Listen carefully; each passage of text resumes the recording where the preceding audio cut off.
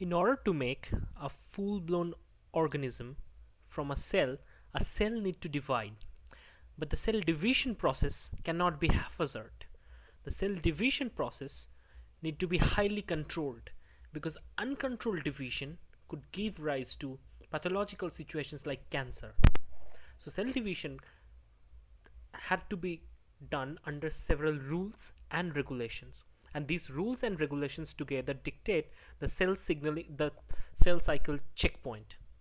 Now in the cell cycle checkpoint, you can think about the cell cycle checkpoint a surveillance mechanism by which cell ensures that its genetic material is transferred to the daughter cell reliably, and also several other aspects of the cell division is not haphazard. So the first checkpoint is the DNA damage checkpoint at the interface between G1 phase and S phase. The next checkpoint is the replication checkpoint, which ensures the replications happens error-free. The third checkpoint is a DNA damage checkpoint. It works as a safeguard checkpoint and ensures that even if some errors are overlooked in the replication phase, that could be revisited and corrected using this checkpoint. And another checkpoint is G2M checkpoint, which is so important such that the segregation of the genetic material properly happens, and this checkpoint ensures the packaged DNA in form of metaphase chromosome are properly segregated into the daughter cells. Now let's just first look at the G1 checkpoint, G1 and S checkpoint, which is a DNA damage checkpoint, and we would also try to look at the molecular mechanisms that is acting in this checkpoint. So let's just look at what happens in G1 phase. In order for a cell to divide, the cell need instructive cues from the environment, because if the environment is not feasible, the cell won't decide to divide. If the nutrients in the environment are optimum, cell would decide to divide and grow in size. So the external environmental cues, the mitogenic cues, are conveyed to the cell in the G1 phase, and that often give rise to the transcription of cyclin D gene. And cyclin D CDK4 complex is the most important cyclin CDK complex acting in this G1 phase, and as they are kinase, so they can phosphorylate several downstream targets.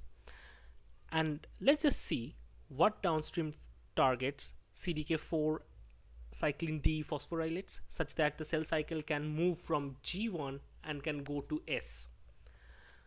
So in order for the cell to go to G1 to S, the cell need to synthesize cyclin E, because cyclin E would be absolutely essential at the replication phase. But making cyclin E also requires elongation factor 2F, E2F. Now normally when cyclin D and CDK4 are not active, this E2F complex is sequestered by another gene known as PRB. But cyclin D and CDK4 phosphorylate PRB and ensures that E2F is now free, such that E2F can form cyclin E and the cell cycle can move from the G1 phase to the S phase. So from these things we can understand that at G1 phase, cyclin D and CDK4 based mechanisms are pretty important for progression of the cell cycle from G1 to a S phase. Now if there is anything wrong, then the cell can modulate the activity of cyclin D CDK4 complex to stop the cell cycle at this point. Now let's say one problem occurs in the G1 phase, that is the DNA damage. When the DNA is damaged, the cell can understand the DNA is damaged by DNA damage sensors. ATM and ATR, which are kinase in nature, they can understand whether the DNA is damaged or not. Once ATM and ATR understand the DNA is damaged, they recruit P53, and P53 works like a tumor suppressor gene. And P53 stops the cell cycle progression. But how does p53 stops the cell cycle progression? p53 induce the formation of a cyclin inhibitor known as p21-CIP. p21-CIP inhibits cyclin D CDK4 complex, and as a result, cell cycle cannot move further beyond G1 phase and cannot move into the S phase. Now at this point, inhibiting cyclin D and CDK4 gives the cell some time to cross-check its mistake, cross-check its error, and try to reboot the system such a way that this error could be corrected. Now if the error is corrected, then the cell cycle progression resumes. Now let's say the damage is irreversible. Then what happens is p53 give rise to BAX.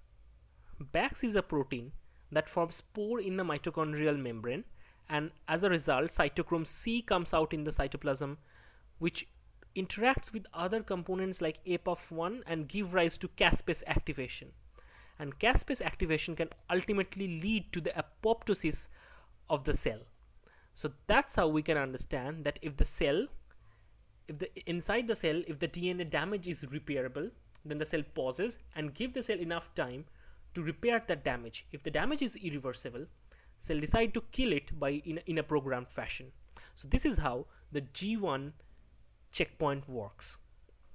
Now once we learned about G1 checkpoint, let's just move on to the replication phase, and there we look at the DNA damage checkpoint at S phase. Now at the S phase, most important function of the S phase is the cell inside the cell is replication, the process by which the DNA would be replicated into two identical copies. Now that process is highly regulated and requires polymerase alpha and CDC45. Now CDC45 is only active when it is phosphorylated by cyclin E CDK2 complex. And as you can remember, cyclin E and CDK2 are most important components in the S phase. And in turn, cyclin E and CDK2 could be working at S phase because of cyclin D CDK4 activity in the G1 phase. Now what happens if there is a damage in the DNA at the S phase? That could be also detected by the cellular sensors ATM and ATR, which can understand there is a damaged DNA. It can give the signal to certain kinase known as CHEK1 kinase, which in turns can activate another phosphatase, CDC25, and CDC25 inhibits cyclin E CDK2 complex. Now cyclin E and CDK2 complex are so important to activate CDC45 and thereby the normal process of replication. But once CDC25 is activated due to a DNA damage, it can suppress the cyclin E and CDK2 complex, and thereby no replication can happen. The cell pauses at the S phase and tries to repair its own DNA damage. If the damage is reversible, cell resumes. Otherwise, there are mechanisms by which cell is pushed toward apoptosis. That means programmed cell death. Moving on to the M phase. One of the most important events at the M phase is aligning the chromosome in a proper plane known as metaphase plate. Now, this alignment should be precise, such that tension from the two poles are equal. If the tensions from the two poles are equal, at the anaphase stage, the chromosomes would be segregated equally onto the two newly formed daughter cells. If the tension is not proper, then there is a chance that some portion of the chromosome would not be segregated, or there could be unequal distribution. Now let's say here in this situation there is a uneven tension and the microtubules are not properly attached to the chromosome. This generates an error signal inside the cell, and this error signal could be detected. Before we look at how this error signal could be detected and what possible measure the cell can take, let's just see what really happens in metaphase to anaphase transition. from the metaphase to anaphase transition, the APC complex actually degrades an inhibitor of separin and thereby activating the separin.